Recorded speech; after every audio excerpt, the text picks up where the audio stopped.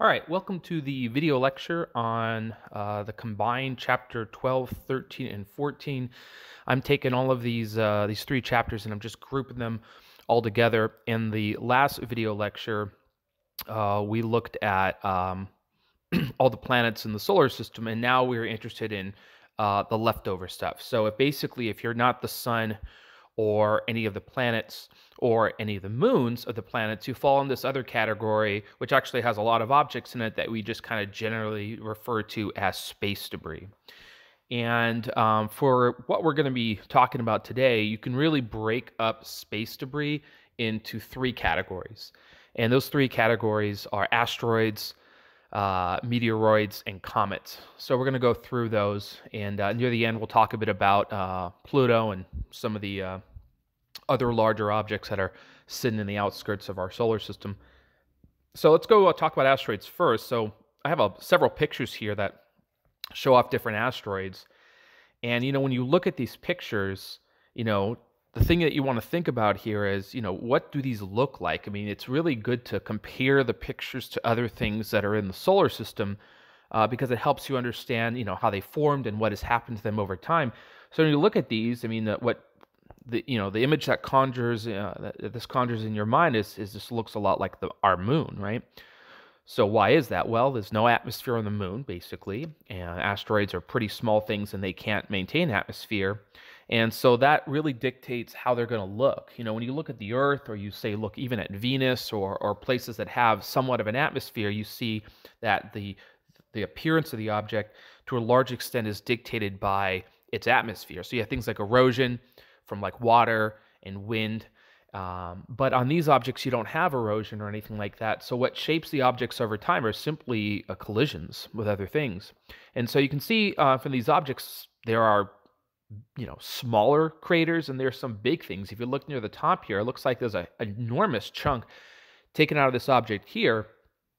And what that suggests is that, these objects, have been around a while probably and have experienced a lot of collisions.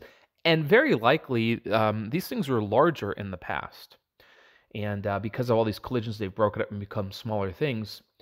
But the sort of somewhat official definition of what you would call an asteroid is it's an object that's in space larger than a meter. And, and does not have a significant amount of ice content on it.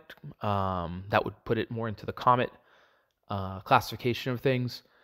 But the thing about asteroids that are important is if you're over a meter in size, then either you are, if you could be, much larger than a meter in size, I mean, maybe like a kilometer or 10 kilometers, then you most likely are, a rock that formed in the early solar system and you've kind of just persisted this entire time. So you actually may be a pristine rock from the early creation of the solar system. It's possible. You also could just be broken up from things, but there's a good likelihood. If you're under a meter, there's really no way that you have survived being under a meter for billions of years in the solar system. So those are almost always going to be things that were part of collisions and things like that. Anyway, so asteroids are sort of randomly all over the solar system, but there are places where they sort of show up the most. And so this picture here, this is actually a map that NASA generated. I'm not sure. It's actually on a particular day where, they keep track of all of the inner solar system bodies. And this is a map that sort of shows the location of all those. And the white portion that you see here is what's known as the asteroid belt. It's a region that goes from about 2 to about 3.5 AU, where you find most of the asteroids in the inner solar system. But it's definitely not the only place that you find asteroids. If you even look in the inner solar system, there's all sort of objects there. In fact, at the time of this recording, this is, early 2020, there was a story that came out about a couple weeks ago about an asteroid that is like a temporary moon for the Earth. I mean, sometimes these are referred to as corkscrew asteroids. Earth captures an asteroid, keeps it for weeks or a few months, then it flies away. And so, there's a lot of wandering things that get caught here. Anyway, when you look at this picture, it looks like it's really crowded, right? It looks really, really crowded here. And so it's a little deceiving to see the crowdedness here because it does make it, seem like there's quite a bit of rocks here. But, based on studies we've done of the asteroid belt, if you actually take all the rocks in the asteroid belt and combine them into a single object, it wouldn't even be the size of the moon. So it's actually not a lot of material overall. There's actually enormous spaces between the asteroids compared to their size. So this picture's a little deceiving. If you had this, more accurate, the dots would be tiny, like extremely tiny, to the point maybe you really can't see them. You also know in this picture that there are some other areas where we find asteroids. There is a group that exists in the orbit of Jupiter called the Greeks and the Trojans. They sort of lead and trail Jupiter. They kind of move with Jupiter as they go around the solar system. So, this is an interesting pattern, and it does make you think, what's going on here? This doesn't really seem to be a coincidence that the asteroids organize themselves in this way. And so there's kind of a bit of a history to this. If you go back far enough, we're talking about maybe very early part of the 19th century, or maybe the late part of the 18th century. We knew planets out to it. Uranus at that point had been discovered. And it was strongly believed that there was a planet that existed between Mars and Jupiter. And the reasons for it is kind of strange, actually. You could look this up. It's called the Titus-Bode law. And it's this strange mathematical sequence. I forgot exactly how it goes. I think it's you take multiples of 3, add 1, and divide by 10, something like that. But anyway, this strange sequence of numbers seems to predict very well the position of all the planets. I mean, if you go Mercury, and first number is Mercury, then it's Venus, then it's Earth and Mars, and then there's this other number that's between the number for Mars and Jupiter, and then this sequence continues. So a lot of astronomers at the time thought that this is more than a coincidence, or maybe something to the sequence here. And so astronomers, for a long time looked to find a missing planet, basically. And they looked and looked, and around the very early part of the 19th century, it might have very early, actually, like 1801 or 1802 or so, they discovered the object that's on the left here. That object is called Ceres. It is the largest asteroid in the asteroid belt. And so they found this object. There was a lot of excitement because they thought, oh, well, this is the other planet, because it kind of looks like a planet, even though it looks a bit like our moon. And so actually it was called a planet for almost a decade or so, and then it got demoted when we sort of learned more about this object. As more and more people observed it, we realized it actually wasn't very large. And we discovered a lot of other things in its area. So like the one on the right here called Vesta is, up in the top 5 of all asteroids. And so, there's a lot of these things that are discovered. So it was realized that okay, well, maybe, this is not a planet, but then all these pieces are here, and so the next, logical step you take is that, well, maybe there was a planet here and it got destroyed. And these are all the bits and pieces that are left over. Well, that doesn't work either, because again, now we know that if you add up all the mass of the asteroids, it's not a very big object anyway. Also, there's a lot of variety in the asteroids that we see there. It doesn't look like it was a single object that got broken apart. Anyway, so after all this, we sort of have a better understanding of what's going on here, and what's going on here is something called Lagrangian points. Okay, so Lagrangian points, this is a topic in astrophysics. These basically mean points of gravitational stability. And so what happens is the Sun and the Jupiter are controlling this environment. And there's areas around Jupiter where it controls things. And so where you see the Trojans, where you see the Greeks, in between the Sun and Jupiter, on the other side of the Sun, and then on the other side of Jupiter, way maybe down the left here, these are different Lagrangian points. And so they're gravitational stability points. So what happens is an asteroid will wander into this region, and then it gets stuck, basically. So you can kind of think of the asteroid belt as being this like gutter of the solar system where things come by and they get stuck here, and then they just end up here. And it's just, so what we're looking at is really, billions of years of asteroids wandering into this area and building up over time, and that's what we see here. So that's our understanding of the asteroid belt. These two pictures here, by the way, are taken from the Dawn spacecraft. This was a spacecraft that had visited some of the large asteroids to sort of learn more about them. The one on the left is really interesting because it's the largest one. It's round.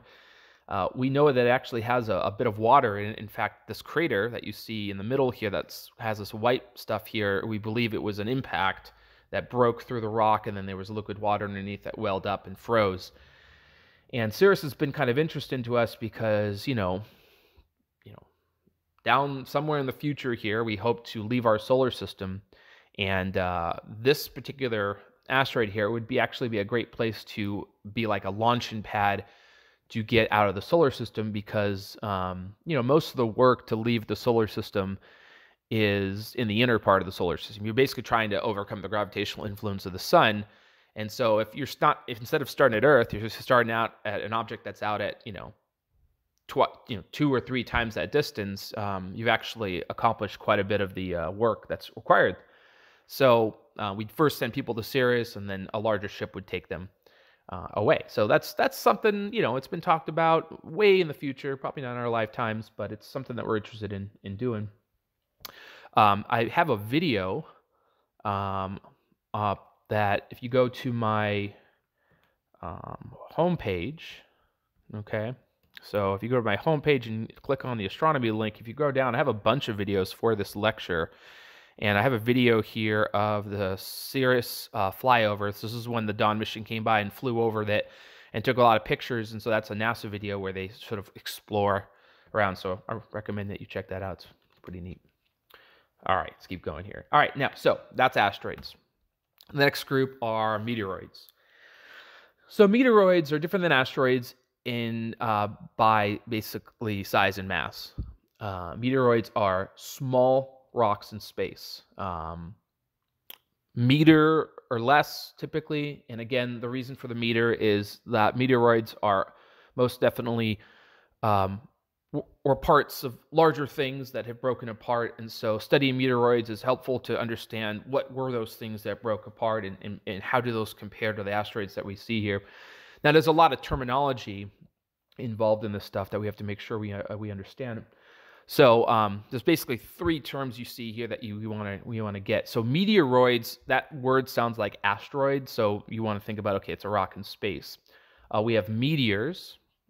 Meteor is when one of these rocks, now it could be a meteoroid or it could be an asteroid, but one of these rocks from space enters our atmosphere and then it begins its descent to the ground. And we call that a meteor, which is synonymous with the term shooting star. When we say shooting star, obviously that's not a star at all. That's just a rock that has entered our atmosphere. And then due to the high amount of friction with the air, it heats up. And so it produces a lot of thermal radiation. And so that's the streak that you see as it flies by. And most of these things are really small. If you go outside on any given night and look up at the sky, you'll see these streaks. I mean, if you stare up for a good half an hour, you're going to see, 1 or 2 or so. And most of them are just a little white streak. You see it for a second, boom, it's gone. And when you see it gone, that most likely that rock completely vaporized. It heated up to the point where it just vaporized in the atmosphere. Sometimes, however, the rocks are bigger and they have a bigger impact. Now, if one of these rocks actually makes it to the ground, so it may heat up, it may melt, partially vaporize, but if it actually ends up hitting the ground and it becomes a rock on the Earth's surface, we call that a meteorite. And meteorites are, again, nice to study because we don't have to be in space to get these rocks. And we can show you an example of this. There was a very famous meteor that passed. All right, so what they're going to show here is just a compilation of various video that was taken in Russia of this event. And so you can see this big streak moving across the sky. It's very, very bright. And then it kind of has this huge explosion right there, right? And that huge explosion is basically a giant shock wave, and that giant shock wave can affect, all over the area. So it blows out windows. I mean, we live in the AV, and you're familiar with sonic booms and things like that. It's a sonic boom that's basically so intense that it actually can break windows and things like that. If you really look closely at what's going on here, we see that big flash right about here. And then right after the flash, it kind of just peters out. If you notice, it just kind of goes away and it looks like it's fragmented, and then it's kind of is gone here. And I don't remember the aftermath of this, but it sort of seems like this did not hit the ground. So let me explain a bit about what's going on. So when this big flash is happening right about here, the asteroid, this probably was an asteroid to begin with. It had to be very large to make something like this, but it starts to melt. And inside the rock are probably ices, maybe gases. And so as it starts to melt, these things are released, but they're super hot. So they kind of come out as a big explosion. And when enough of it starts to break apart, it's kind of like, it's like breaking a sugar cube in tea or in water, where, if you just increase the surface area of it, all of a sudden it's going to vaporize a lot faster now. And so that's probably what's happened here, is it got to a point where it was able to actually fragment into pieces, and then those pieces just go up much faster than it would before, and then it doesn't actually make it to the ground. There's also a kind of a famous example called the Tuskegee effect, which was an asteroid that was in Siberia. No, actually, they believe it was a comet that passed over Siberia around 1910s or so, and it just sort of flattened all the trees for like a few kilometers, and all the wildlife died. And it was likely a comet that entered, and then it did this, where it just started to vaporize, and then when it got to a point where it could fragment, it just kind of blew up, and then it just took everything out around it. So, anyway, all right, let's get back to this. The one thing that's shocking about those videos is everybody's just so chill in this video. Like, they're just driving like it's nothing. So, I don't know. If I saw that, I'd at least pull over or something. All right. So there's a lot of energy that these things have, enormous amounts of energy. I mean, if the Earth is stationary, for example, let's just say the Earth's stationary, and sorry. If the rock in space is stationary, and we're moving in our orbit about 30 kilometers per second. So that's very fast. We're talking like 14, 15 miles a second or something like that. And so, if a rock that could potentially be the size of several meters or even up to a kilometer enters, that's an enormous amount of kinetic energy. A lot of mass, a lot of speed. And so when it comes in, that friction's really big. And then when it hits the ground, it creates these enormous craters. So we see a lot of craters like that throughout the Earth. And, over time, they get covered up. That's why when you look at the moon, you see all the crater on the moon. There's nothing to cover those things up. When you look at the moon's surface, you're basically looking at, billions of years of crater impacts. And they just stayed that way. And on Earth, something happens and it will be covered up for the most part in maybe 10,000 years or so. So that's pretty different. All right. So now learning about these things is very interesting when you actually get down to the meteors. The meteorites that hit the ground here. So there's some pictures of some of these things. There's basically three categories for these things. The one on the upper left here is what's called the iron meteorite. And as you can see, it's very shiny. It's mostly made up of very heavy elements like iron and nickel. And these are extremely heavy. If you had something that was, say, a basketball size, it would be enormously heavy, 300 pounds or so.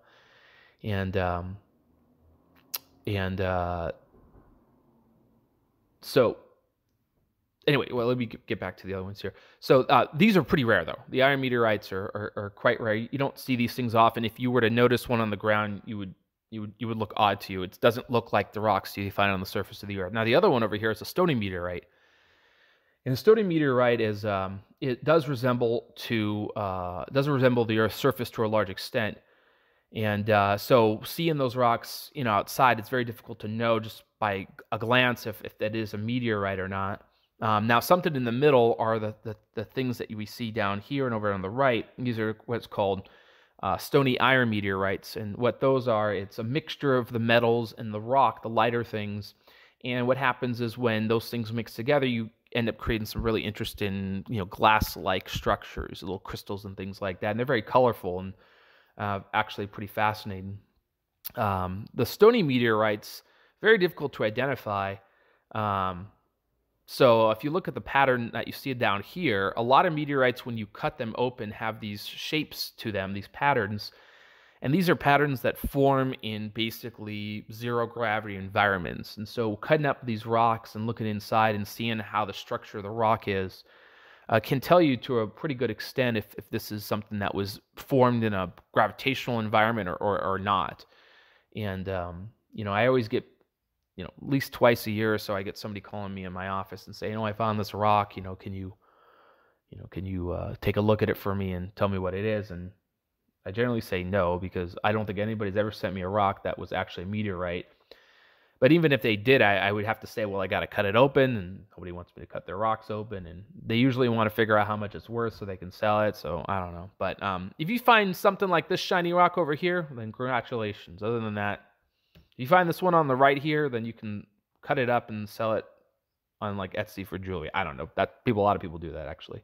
But these things really are not worth anything. I mean, no, there's no market for this stuff. They don't really have a price. It's just whoever wants to buy it and whether they're ever willing to, give you for it. But now, so this iron one though, it's kind of interesting to me. Why is it like this? Because this is not rocks we typically see. I mean, you could see that it looks sort of like molten. I mean, it looks like it's melted, actually. So we actually have a good theory for what's going on with the variety here. And so here's our idea of what's going on with these meteorites. All these things started off at some point as a planetesimal, basically an asteroid. And what happens with all objects in the early solar system is they were initially very hot, and so they differentiated by mass. And what that means is all the heavy stuff sinks to the center and the lighter stuff stays further out. That's why the Earth, for example, has the structure of core and mantle and crust, because of the differentiation that took place. And, moons would do this, and even asteroids will do this.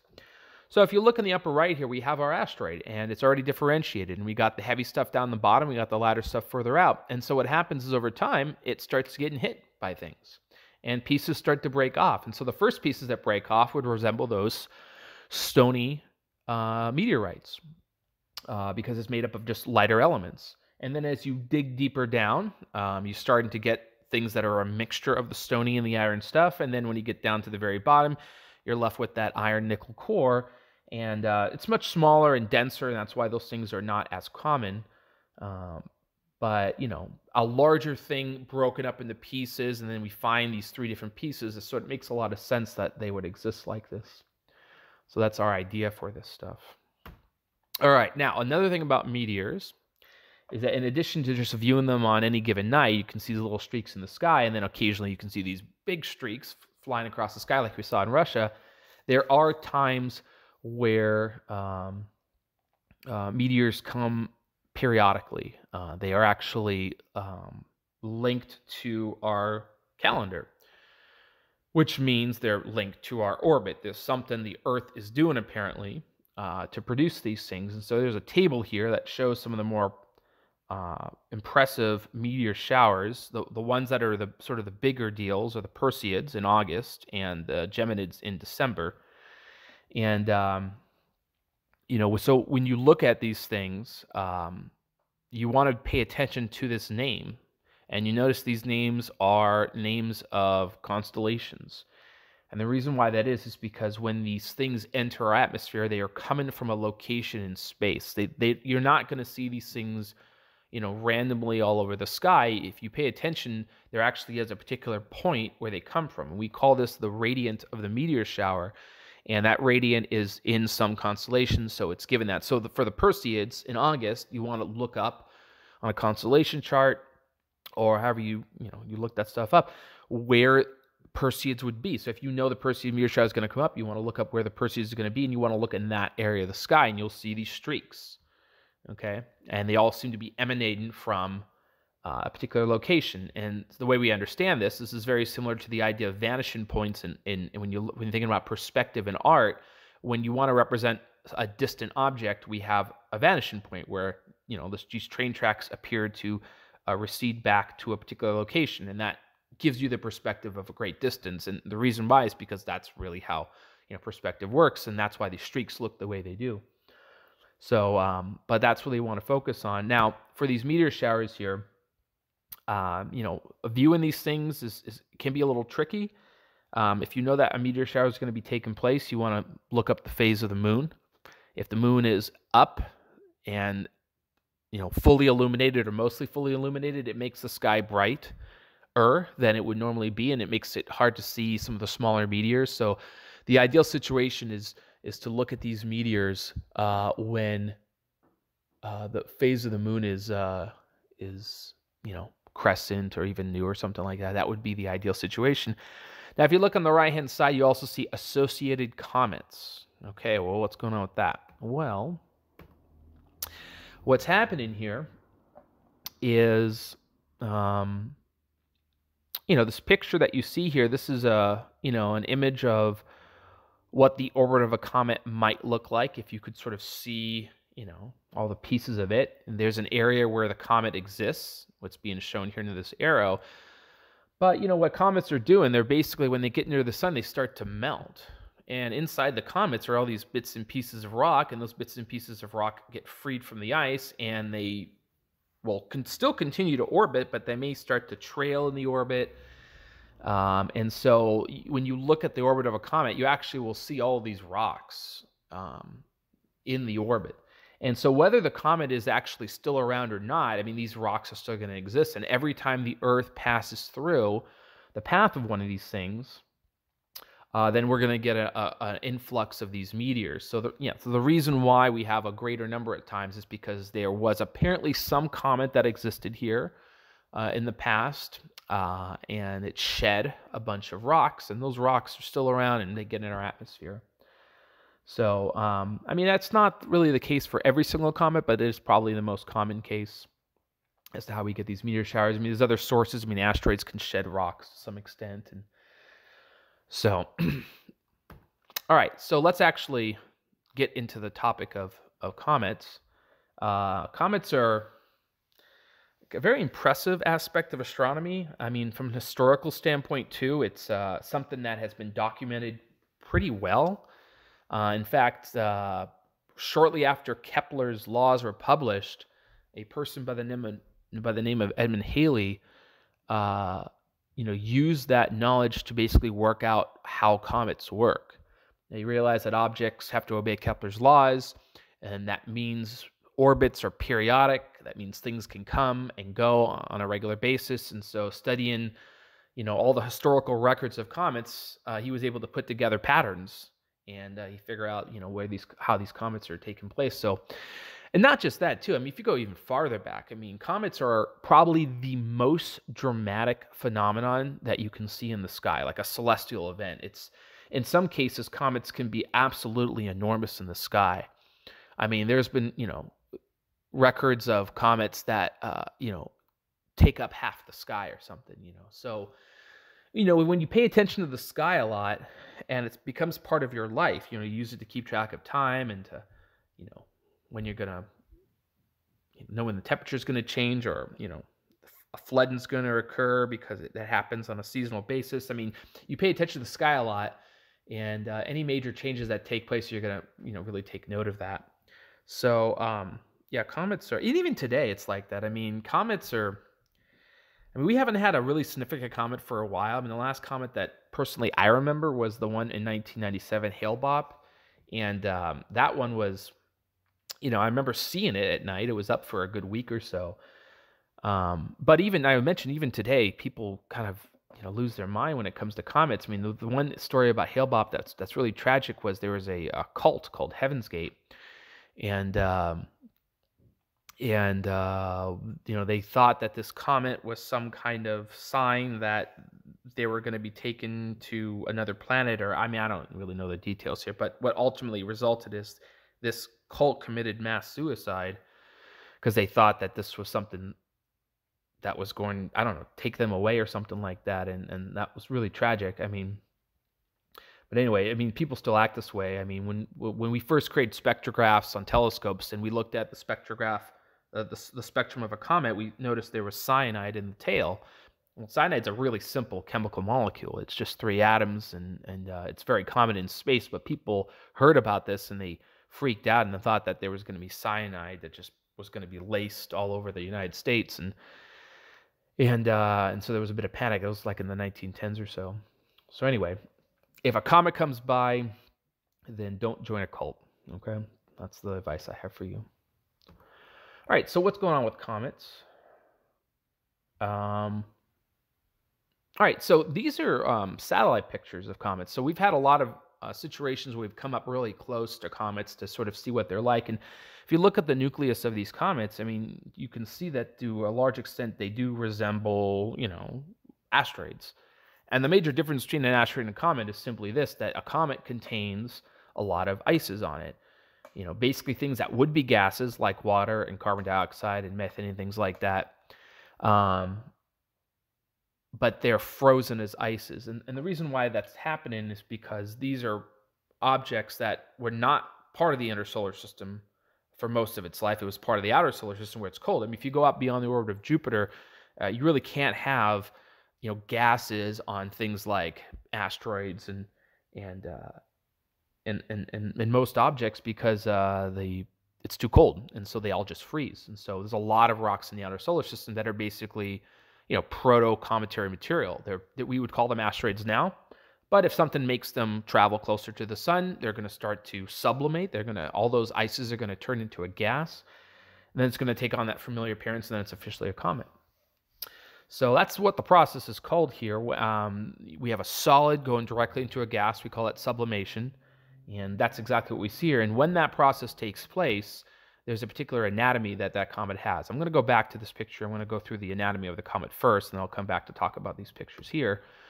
But, when a comet gets basically within the orbit of somewhere around Jupiter, Mars, and definitely by the time it gets to Mars, it's really going to have this process accelerated.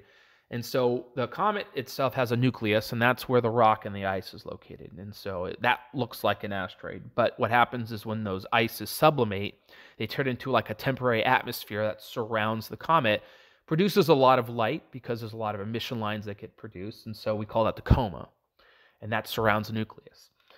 There are a couple tails that get generated from these. One of those tails is we call the gas tail. Sometimes it's referred to as an ion tail or a plasma tail. And that's a lighter color. And usually it actually has colors too. It's not just white or something. And what that is that's the light gases that were once ices, and they're free. Now they're very light. So what happens is sunlight can push on them very easily and push them away. And so this gas tail here is always going to be pointed in a direction that is completely opposite of the sun. And so that stuff is being pushed away. The other tail is what we call the dust tail, and what that is made of, it's made up of the rocks, the bits and pieces of rock that get freed from the ices. Okay, these are the future, meteors in meteor showers, but they're larger. There can be anywhere between dust-sized things, pebbles, large rocks, or something. And sunlight cannot push on them as easily. And so what happens is they may be slowed down to some extent by sunlight, but ultimately they don't move too much. So they kind of stay in orbit. And what will happen to them is they may start to trail the comet. So the tail that you see here is basically in the direction of the comet's path, where it came from, I should say. And so that stuff is just material getting left behind. Now, it tends to be a little bit brighter because it's a lot of reflected light. It's not producing its own light. It's not really hot or anything. It's not emission lines. It's just kind of this very general reflection of sunlight that occurs. All right, now this picture back here, this is really interesting because there was a mission that we sent out. This was maybe 5 years ago or so, called Rosetta, and it had a lander on it called Philae. And this Rosetta spacecraft was meant to travel to a nearby comet, and so this is the comet here. And then the lander was supposed to go and land on the surface and so study it. And so these pictures here are taken, as the spacecraft was approaching it, and you can see the comet here in comparison to LA. So it's absolutely enormous. And this is a picture taken from the lander, I believe, or it was taken from the spacecraft just before the lander was deployed. I have a couple videos back on that webpage there that shows the descent of the comet, and actually shows a video of what is basically like snowfall on the comet. You look at the surface here, what you're looking at is, basically snow. I mean, it's what you're looking at. You're looking at a rocky surface with a lot of ice all over it. And, to some extent, these images look like images you'd see from the bottom of the ocean, just the way the structures look. So they're very interesting. But that's kind of the closest view we have of the comet. Now, this comet sits out between Mars and Jupiter, and so it doesn't have a significant coma to it. It just kind of rides out near the asteroid belt and doesn't melt much. So that's why it looks this way. All right, now, so when we think about comets, we really start to think about what they are and what they do. You can come to some pretty interesting conclusions about them, okay? And so one of those things is this. If a comet is getting close to the sun, then, these gases are coming off. Like if you look at this picture back here, that gas tail and that dust tail, that's material that's being left behind. That's not part of the comet anymore. So every time a comet makes a pass by the sun, it loses a little bit of its material. So it grows smaller in size.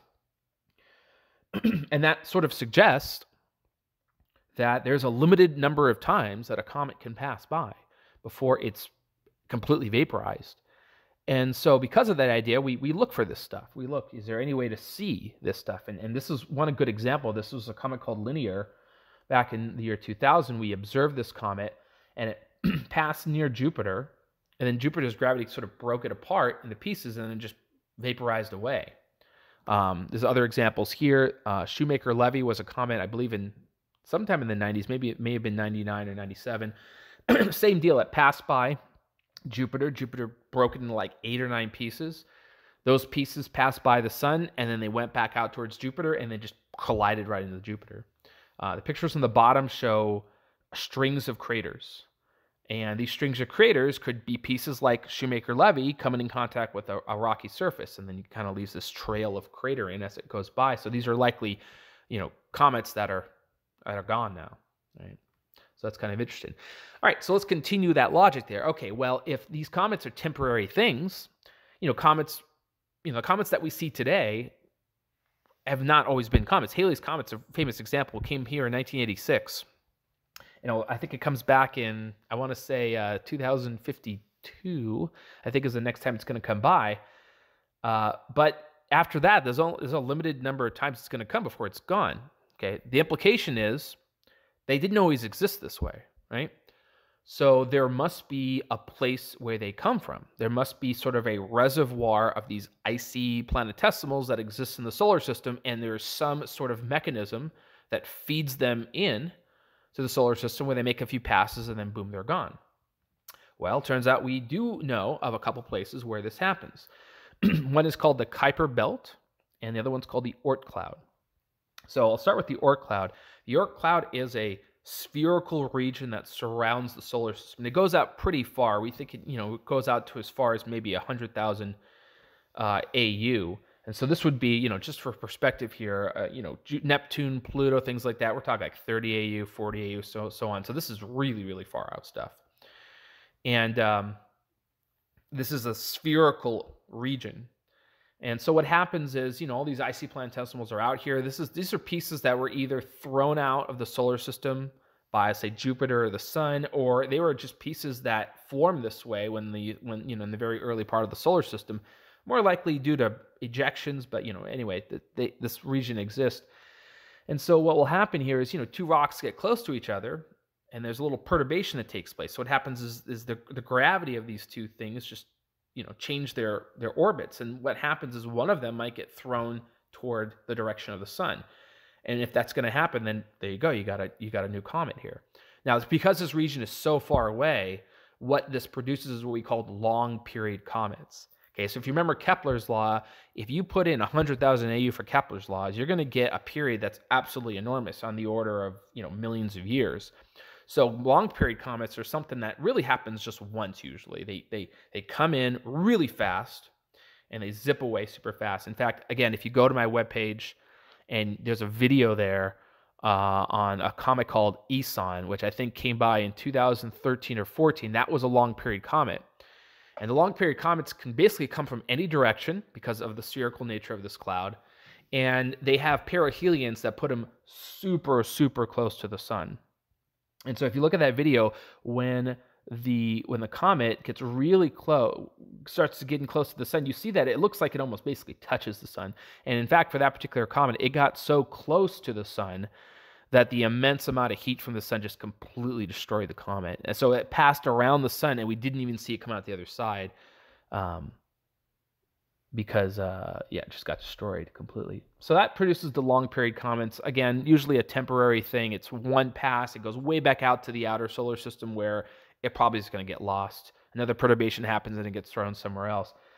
On the other hand, there are what we call short period comets, and short period comets come from a region that is called the Kuiper belt. And so this is a disc-shaped region. It's sort of like a second asteroid belt, basically, that goes from about 30 AU out to 100 AU. And it's flat. It's like, so it resembles the disk of our solar system, so it's flat. And there's a lot of icy planetesimals here, and this produces a lot of short period comets. Comets that have periods on the order of decades or maybe 100, 200 years, and they stay in the plane of the solar system. So there's a big difference between the long period and short period comets in that sense. And the Kuiper belt has actually been a region that astronomers have been really interested in the last decade or two, simply because of technology. We didn't really know much about that area out there. Pluto is part of the Kuiper belt, and Pluto was discovered in 1930. And at the time it was discovered, it was very special. But that started to change around the 1990s when we got better technology on telescopes. That technology is basically infrared cameras, CCDs that can handle infrared light. And the reason why that's significant is because if you're 100 AU from the sun, things are not bright, right? 100 AU from the sun, that's 100 times farther away than the Earth is, and so the amount of light that you get is 100 squared, right? So we're talking about 10,000 times less light, which has to be reflected off the object, which is probably small, and then it has to come back to us for us to see it. And that's not a lot of light. But in the infrared, it is a bit more light, and it is a bit easier to see things in the infrared because they do reflect a bit more light. And there is a little bit of light because they have a temperature to them. But anyway, my point is that the infrared is much better than the optical part of the spectrum to detect these things. And so because in the mid-90s or so we got all this infrared CCDs on cameras, there was a huge explosion of discoveries in the Kuiper belt. And so that's been of great interest to us. In fact, when a lot of this was taking place, NASA planned a mission to go to Pluto, and not just to Pluto, to go to the Kuiper belt and explore the things that are out there. And so, the images you see here, these are the images from New Horizons. I believe this spacecraft was launched in 2005, and it got there about 9 years later. So this would be 2014 or 15. And so these are the pictures we got. Now, this is a very different thing, right? This is not like the outer planets at all. It does kind of look like the moon, but it's different in the sense that there's a lot more interesting geology on the moon because of all the ice. There's all kinds of interesting structures. If you go, again, to my webpage, there's a video. It's a flyby of Pluto where they did the same thing, where they just took all the images and then they projected them onto a sphere so that you can actually get a good sense of what it was, what the flyby looked like. Pluto has a pretty significant moon called Charon. In fact, we've discovered at least 4 or 5 other moons from Pluto.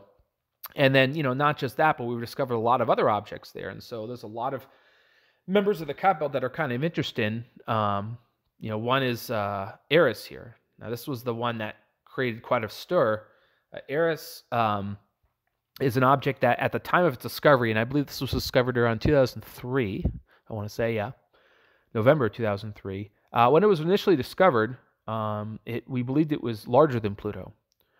And so there's a group at Caltech working at this, and one of the main people involved here is a guy by the name of Mike Brown, and he's a real funny guy, actually. He's probably the leading expert, one of the leading experts, if not the leading expert on sort of outer solar system things right now, just in terms of discoveries and kind of being out there for outreach and the public eye, things like that. He's, like I said, he's pretty funny. He has a Twitter account, and that in his handle is Pluto Killer, because he was sort of responsible of demoting Pluto because of his discovery of Eris here.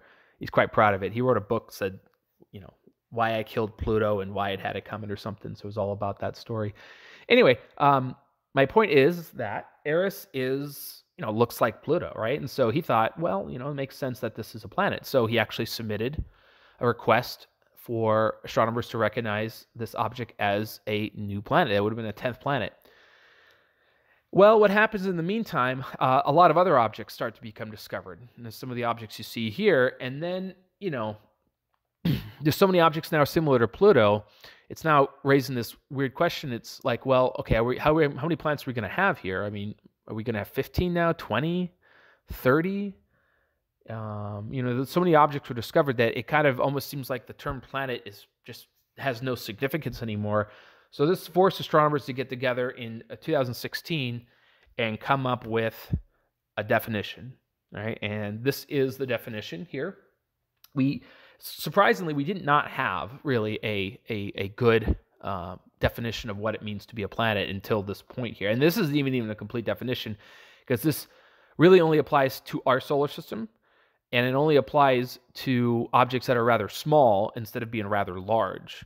At some point, if you're large enough, then you're a star, obviously. So there's somewhere in the middle where you have to kind of make a cutoff for that.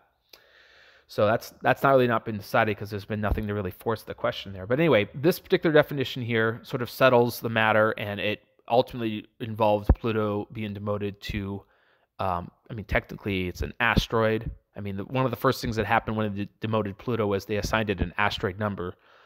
But shortly afterwards, they came up with a new definition called dwarf planet. All right, so let me go through the rules here. Rule number one is got to orbit the sun. Okay, seems obvious, but basically that's excluding moons. So a moon can't be a planet. Okay, in fact, there are a couple moons that are bigger than Mercury, actually. So you might be tempted to call them a planet if they were in a different location, but they orbit planets, so moons don't count. They have sufficient mass to assume a hydrostatic equilibrium. What that means is that they're basically round. Okay, so like you saw Sirius in that picture way early in the lecture here, it's round. So that means Sirius does satisfy condition 1 and condition 2. And saying round is really a statement of size in a way. When you get above something like 850 kilometers in diameter, you'll have enough mass that gravity can be strong enough to shape you into a sphere. So this is basically a statement of, well, you got to be kind of big now. Okay.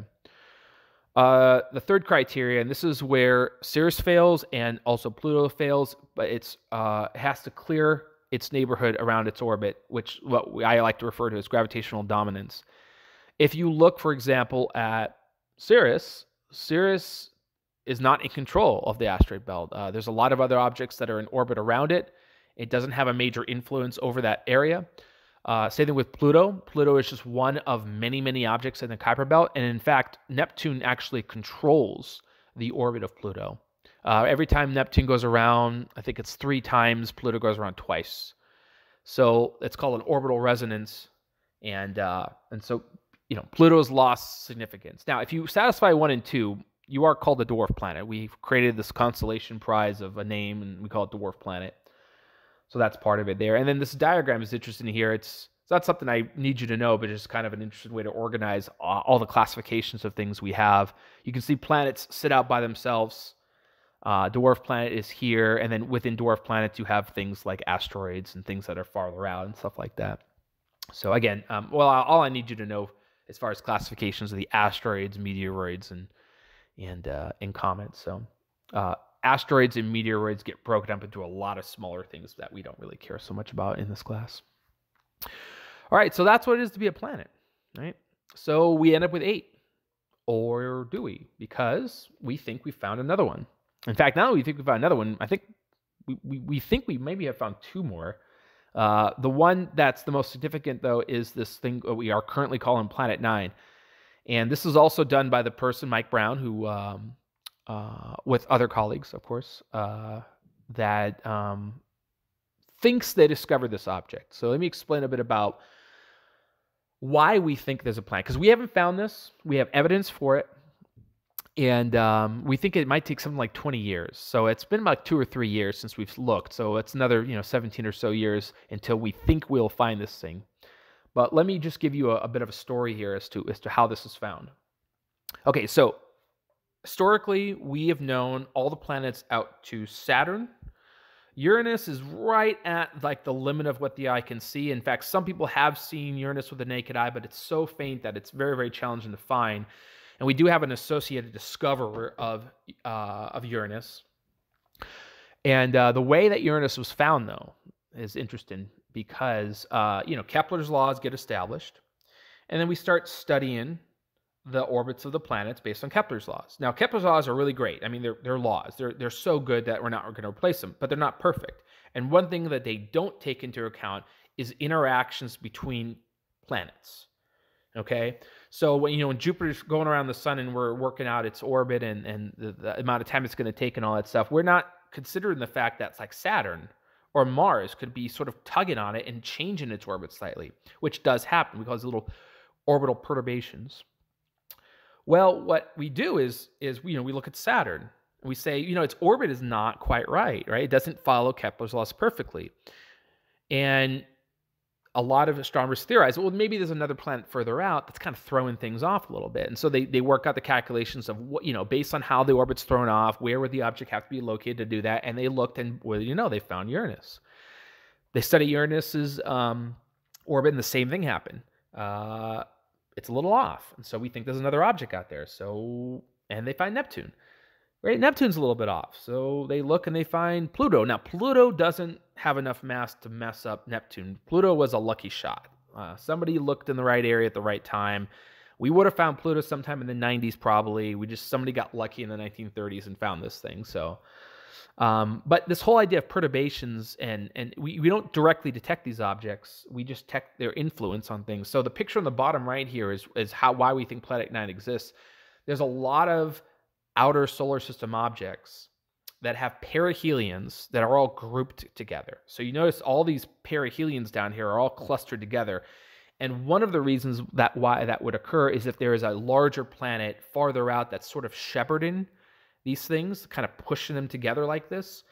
It's not 100% conclusive, but it's something like 95% certain that it's probably something that's causing this to take place. So again, what we do is we study the orbits of these objects very carefully. We try to figure out where this object would have to be, but it's like a needle in a haystack problem, which is extremely challenging because this thing is really far out. I mean, like I said, Pluto and Neptune are around 30 to 40 AU. This thing is probably 10 times farther away. And we think it would be somewhat like a Neptune in a way, but a smaller Neptune. So anyway, it does satisfy the three criteria. It's clearly controlling its environment because it forces all these things to do these orbits. And there has been a little bit of evidence for maybe a 10th one, but I haven't heard a lot about that recently, so I don't know where that's going. But anyway, this is the story of this other one here. Okay, so that takes us to the end of this lecture here.